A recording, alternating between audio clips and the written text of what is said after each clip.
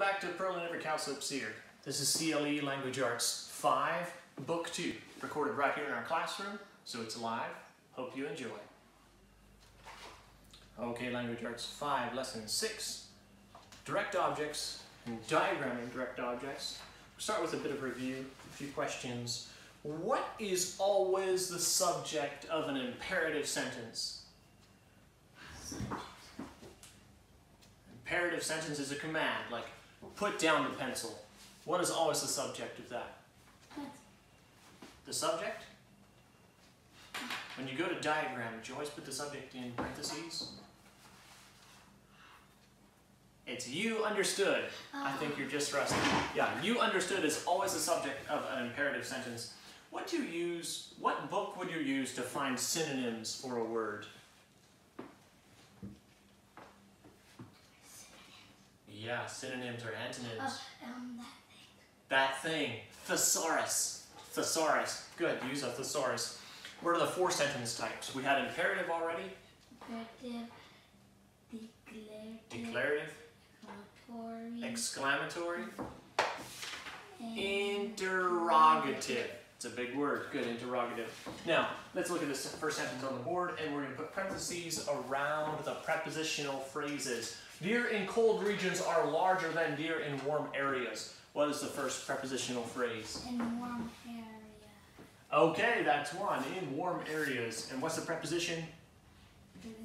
In. In is the preposition, and areas is the? Object. Good. Object of the preposition. And is there another one in there? Are large.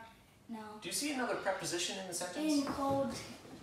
Great. In cold regions, and in is the preposition, and regions is the object of the preposition.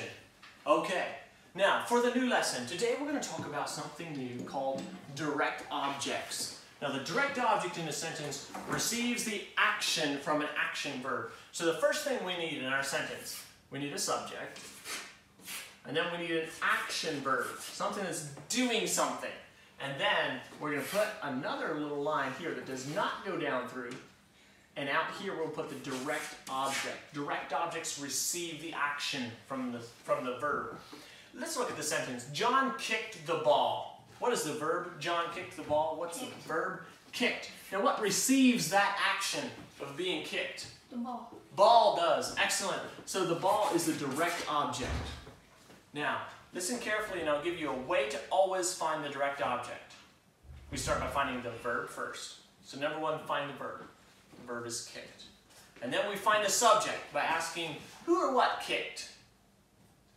The subject is John. So step 2 is find the subject by saying who or what kicked. And now we say the subject and verb together and ask who or what. So we say John kicked who or what?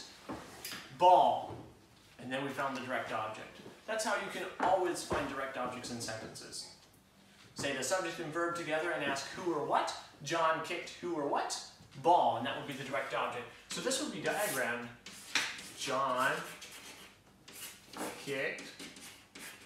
And then again, we'll just put this line down here and stop it. Don't come through.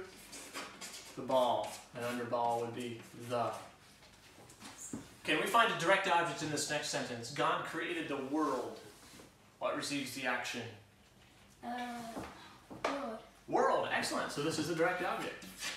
Created is the verb. God is the subject. Paul sells little yellow ducks.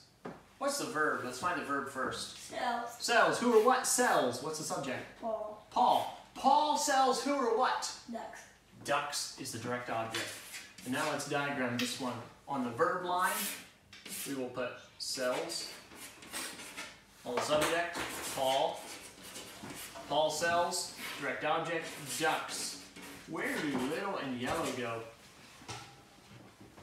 Where should we put? Under ducks. Under ducks, because they both modify ducks. They're adjectives modifying this noun. It's the direct object. So little and yellow. Okay, I think direct objects are a lot of fun. They're the things in the sentence that are receiving the action from the verb. Remember this though. To have a direct object, you need to have an action verb. The verb needs to be an action verb. You can't have a was or a were. You can have was hitting, you can have a helping verb, but I am sick has no direct object. Am is not a strong enough verb. It's not an action verb. So we always need action verbs to have direct objects.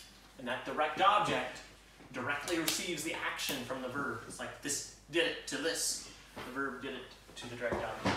Okay, finally before we quit, let's I will read the new spelling words to you so you know how they are pronounced on page 26. Backpack, basin, billfold, bottle, briefcase, bucket. There on page 26 is where I'm going. Briefcase, bucket, cabinet, carton, cistern, that has a soft C on cistern, crock, dishpan, drawer, kettle, pitcher, pouch, purse, thermos, tumbler, vase, vessel. Okay, lots of household items. I hope you can do well in it.